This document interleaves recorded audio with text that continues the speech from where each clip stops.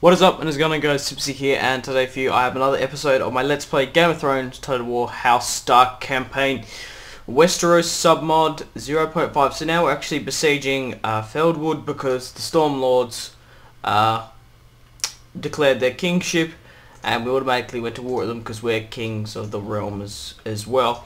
And to be honest, I was going to attack them anyway. It kind of gave me a better excuse because they rose up against us, if that makes sense. So we're currently besieging this settlement. We're going to take that settlement soon. I've made the decision. This settlement down here, Blackhaven, it's starting to rebel, and I don't have a big enough force to hold it. So I'm actually going to send this back to Tumilton, and I thought this was a pretty good idea. We're going to talk to the Martells. We're going to get an alliance, and we're going to give them Blackhaven. So now we have the power of the Martells and the power of the Riverlands to help us. So that's good. We're aligned with the... even though we took out like 2 of their generals, we are now allied, and that gives them a kind of a foothold into Renly and Tyrell land, seeing as the Tyrells betrayed us by attacking the Tullys. So that's going to be awesome.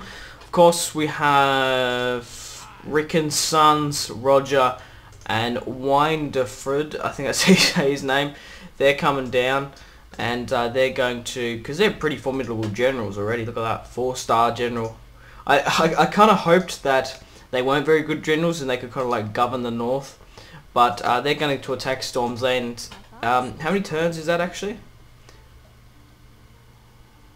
1, 2, 3, 4, 5, 6, 7, 8, 9 turns. By the time 9 turns, we probably would have taken hopefully the Bronze Gate, depending on how this battle goes. Maidenpool's actually rounding. Where Tyrells have some troops coming through our lands. It's going to be very interesting how this war develops. Once we take out the Storm Lords, maybe the Tyrells might...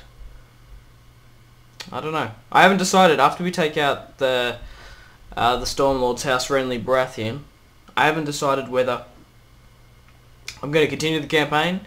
We'll just have to see. Okay, so let's do this battle now. Where are we? Where's Rob? A 3-to-1 ratio. We haven't had a battle in a while, but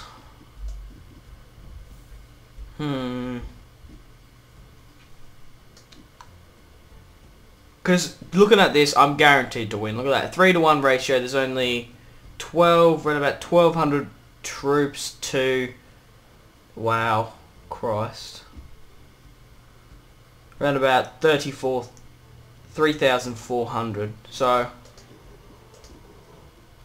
I would play this, but the odds, like, and I didn't really feel like playing it. I'm sure there's a lot more settlements. Like, bloody hell, we've got Griffin's Roost. We've got 3 more here. So there sure as hell will be more battles. So I'm sorry about that, but hey, I only really want to play battles that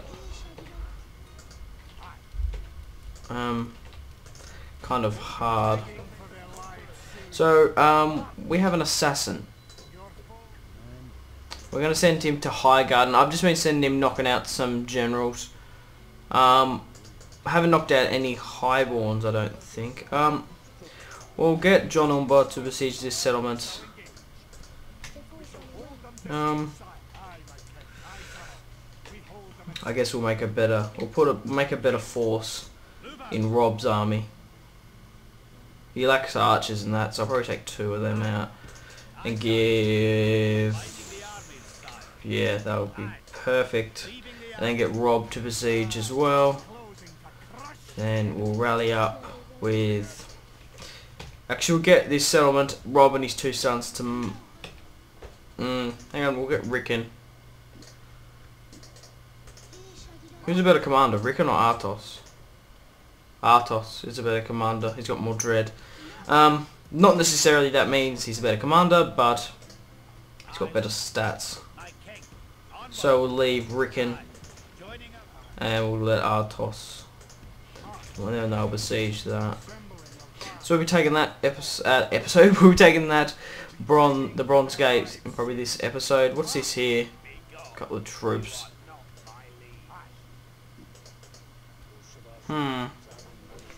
It's going to be interesting to see how this all develops, because there's a pretty big stack there as well. Captain Edric. How far? 6 turns I counted. I can't really remember. But that's going to be a pretty formidable force to be reckoned with. Let's see how the whole thing determines. The Tyrells are having a chat to us. I mean, no, they're trying to bribe the diplomat. Jonah Magna. And to report family member Lord Stark relations from blue with the Tullys. We're absolutely just blocking the ports of the Baratheons. So we've got 3 there. We're blocking that port. We're about to block Storm's End with this massive fleet. And maybe I can't remember if they've taken that settlement or not. They brought up 2 rather big armies here, which is interesting. We're getting our money back. Just need to quickly rally out the troops because some of them we're in debt, so we're not paying half of their wages. When's the next heir coming along? Beth Bolton. It's funny how he died peacefully, the brutal commander he was. 11, 8, 6, 3. John Umber's still alive, that's good. He can still have one more son, because the max sons you can have, and the max children you can have in this game is 4. So he can have one more. Bloody Theo is unlucky, he had 3 daughters. He's the next king of the north. Should go Rob Artos Whiten. Brandon's son had 2 daughters, 2 sons. Same with his brother. Bloody Brandon's sons. Holy shit. It's a lot of nephews. Rickon's son had a daughter.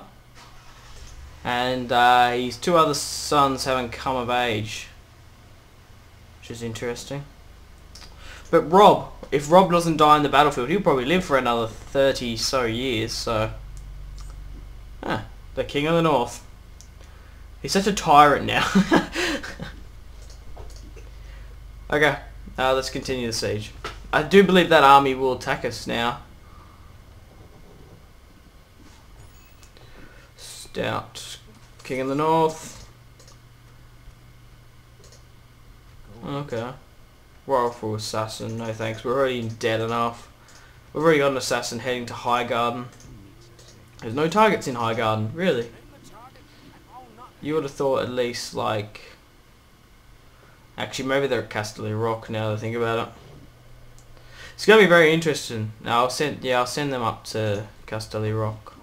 But I'll send them up that way so I can get more territories in.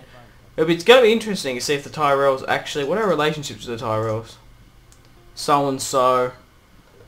Yeah, like I said. Oh, there you go. Like I said, it's going to be very interesting what the Tyrells do because we're smashing their ally. I don't think they're even giving the Tullys that much of a threat, to be honest. We'll give them... Oh shit, no one talk to them. Okay.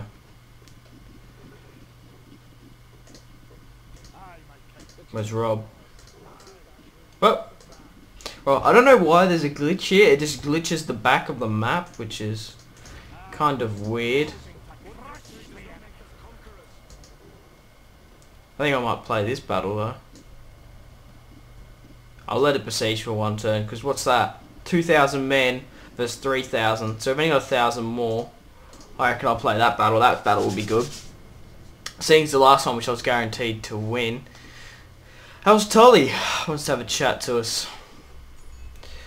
Albert Overton, King of the North. New family member, Mark Stark.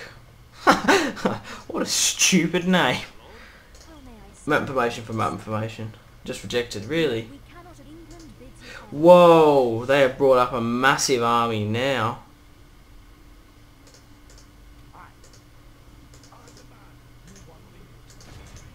Holy shit. 3,000 recruit. Now that, I'm actually going to play this battle in the next episode. I just want to quickly do some micromanaging and move the troops down. How long are they going to be now?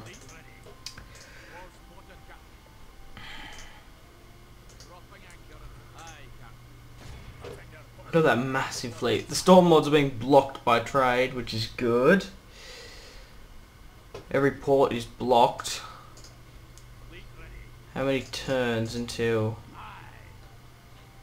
1, 2, 3, 4, 5 turns until they land. So that's another stack. I think that's pretty much done here. I'm going to do a quick save. And I'm going to start the episode off with this battle. We're going to... yeah, Rob's army will besiege. So it's going to be interesting. 3,000 Baratheons versus 3,000 Starks. So let's do this. Without further ado, I really hope you enjoyed this episode, and I hope you enjoyed the rest of your day. This has been Simpzy. I'm out of layers, my friends. Bye-bye. Hey guys, just before I leave you today, I would like to go and please follow me on Twitter. It's the best way to interact with me. If you've got any questions at all, message me on Twitter and I reply to absolutely everything. On there you'll be able to see Let's Plays coming up, when I've posted a video, and all that good stuff. So also, if you'd like to subscribe to get all the recent and up-to-date content on my channel. So, bye guys.